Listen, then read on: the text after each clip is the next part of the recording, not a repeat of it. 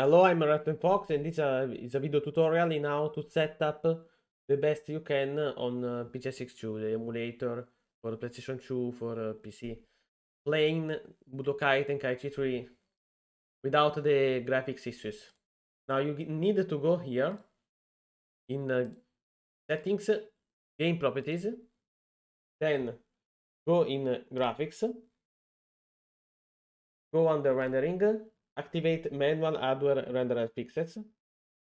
Will appear two new tabs. So you go in hardware pixels, set the skip draw range on free here. Set the software clut render on 1. Now go in upscaling pixels. In texture offsets, you need to insert 2000 and 4000 here and here, and half pixel offsets under special texture.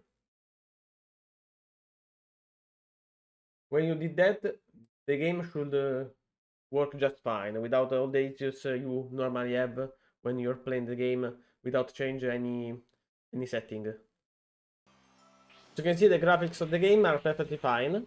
You don't have any issue of the outlines going out of the characters. The light effect going out of place is perfectly fine, and this is the best settings for this game on the PCSX2.